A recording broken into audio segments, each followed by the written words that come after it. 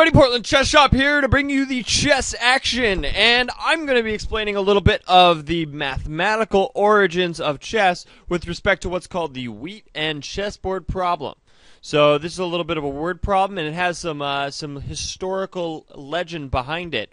So according to Wikipedia, which is my encyclopedia personally, the origin of chess. So stories about the invention of chess vary, however, they all incorporate the same geometric progression problem. The fable usually involves the same theme. Here's the theme. When the creator of the game of chess, who was probably an Indian mathematician named Sessa, showed his invention to the ruler of the country, the ruler was so pleased that he gave the inventor the right to name his prize for the invention. That's how cool chess is. He let him say, "What do you want for it?"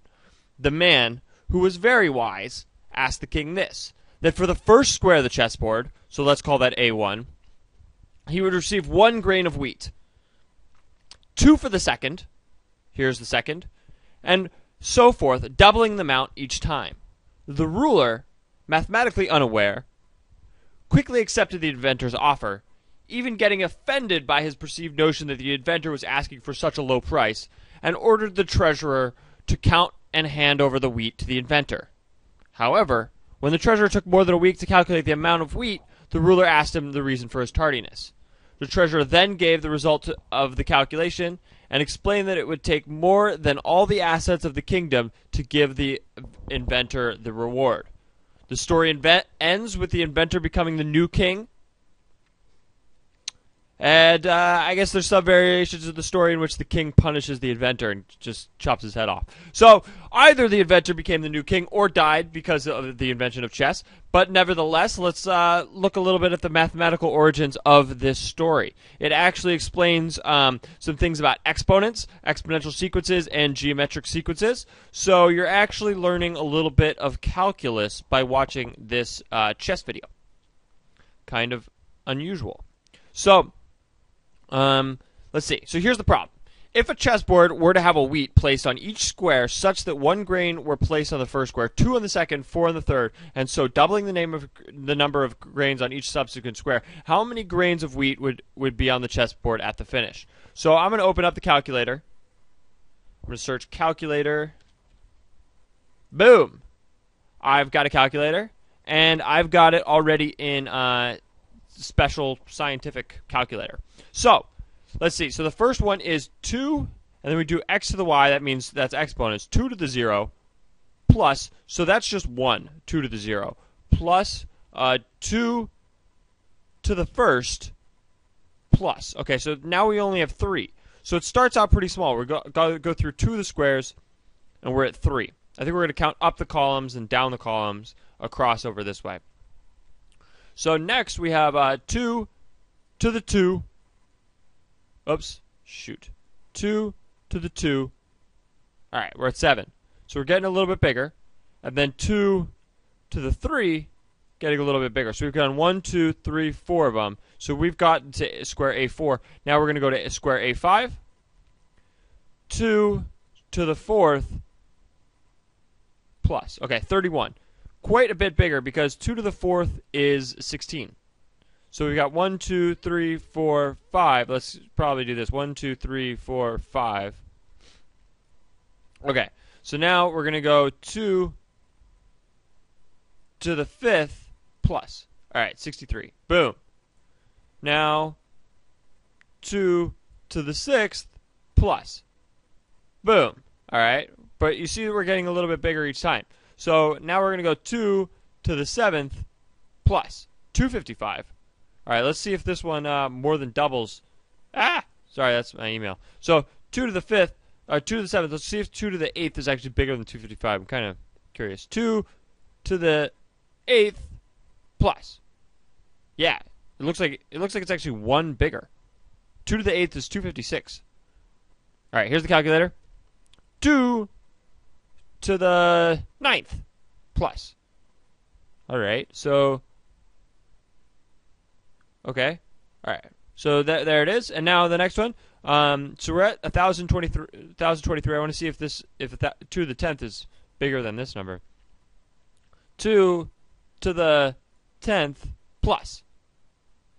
Yeah. It looks like it's actually, you start with a 1 because you have 2 to the 0, and then it's actually like doubling. We're getting like a doubling plus 1 each time, aren't we? So I think the next number, I think 2 to the 11th might equal 2046. Let me Google it. I don't want to destroy our calculation. 2 to the 11th is 248. So this is actually going to be 1 bigger. Anyway, 2 to the 11th plus 2 to the 12th plus. So you can see that it's starting to get much, much larger. I think we forgot to do a few of these. So 1, 2, 3, 4, 5, 6, 7, 8, 9, 10, 11, 12. But we actually started with 0, so that's actually where we're at. So we haven't even covered that many squares yet, and we're already at 8,000 pieces of wheat. So I want you to take a moment to kind of guess how many pieces of wheat you think it might be. And I'm pretty sure that you're going to underestimate it because the number is gargantuan. So I'm going to pull over the Wikipedia page. Let's see. Can you kind of see that? Let's see. I got to make it a little smaller. Control minus. All right. All right. So check this out. So the problem may be solved using simple addition. With 64 squares on the chessboard, the amount of grains doubles on each successive square. Then the sum of grains on all 64 squares is 1 plus 2 plus 4 plus 8, so forth for the first 64 squares. The total number of grains is this huge number. I don't have any idea how to say that. This is hundreds, this is thousands, this is millions, this is billions, this is trillions, which I think might be like a billion times a million would get us. I think if we had 4.5 million times 4 billion, it might equal around that number. Actually, we might as well just try that. Why not? So let's see. We're going to clear everything. 4, 5, 0, 0. That's 1,000. All right, this is million. So I'll multiply this by 4 billion. So that's 1,000. That's million. That's billion. So how many zeros is this? 1, 2, 3, 4, 5, 6, 7, 8, 9, 10, 11, 12, 13, 14, 15. And if we pull this back over, we see that this is 15, isn't it? 3, 6, 9, 12, 15, 18. So I guess it's actually billion times 4.5 billion times 4 billion would be more accurate. So it's like 4.4. No, that should be a comma. Shoot. 4. All right, so that's 1,000. That's million. Wait, that's okay. 1,000, million, billion. Okay, squared.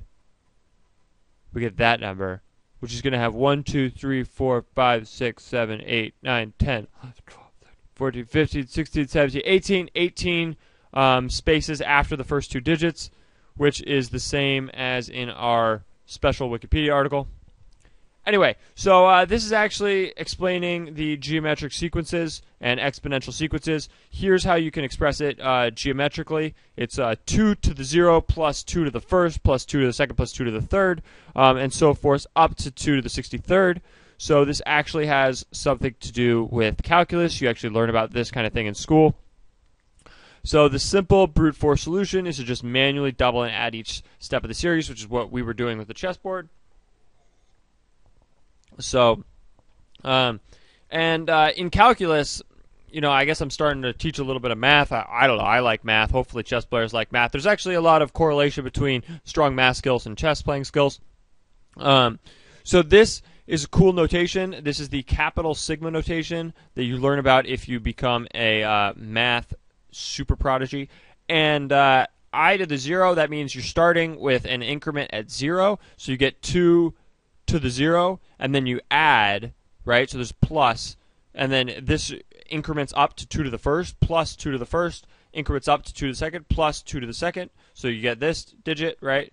So you get 2 to the 0, 2 to the first, 2 to the second, 2 to the third, 2 to the fourth, all the way up until 63, and then you stop at 63. So that's how you read the capital sigma notation. And look at this. This is what I was explaining, what I was trying to hint at a little bit earlier. It can be solved much more easily using this, 2 to the 64th minus 1, which is kind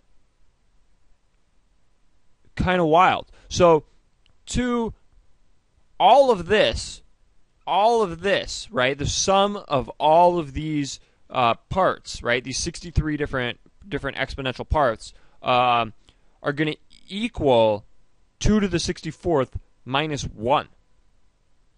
So 2 to the 60, that's just like how this doubling process works, is where every time you double a new one, you contain all of the previous doublings in some sense. So here's a proof, actually. So a proof is that S equals 2 to the 0 plus 2 to the first, 2 to the second, all the way up to 63. Multiply each side by 2. Sure, I know how to do that. Multiply by 2, we get 2 to the 2s, and then this is 2 to the first, because it's just 2 times 2 to the 0, which makes it 2 to the first, because 1 times 2 is 2, etc. Here 2 times 2 is 4, and 4 equals 2 to the second. So this makes sense to me. So we get this step, and then we subtract the original series from each side. So we subtract s from this side, and we subtract this whole 63-part sum from the other side, and we get 2s minus s, which is just going to be s, and then we get 2 to the 64th is left over because we subtracted everything that was inside of this, right? And 2 to the 64th was not a part of this, so this part is still doesn't cancel out. But for example, the 2 to the 63 does cancel out, as you can see, and 2 to the first does cancel out with 2 to the first, 2 to the second does cancel out with 2 to the second, etc. So everything from here to here cancels out with everything from here to here, but then you still have this 2 to the 0 that doesn't cancel out, and that's a negative 2 to the 0 because we subtracted the original series. That's why we have a minus s. So we get this, that it's 2 to the 64th minus 1. So I hope you learned something about either chess or mathematics. So thanks a lot for watching. Appreciate it. Thumbs up if you can. It helps me out a lot. Have a good one. Portland Chess Shop. Until next time.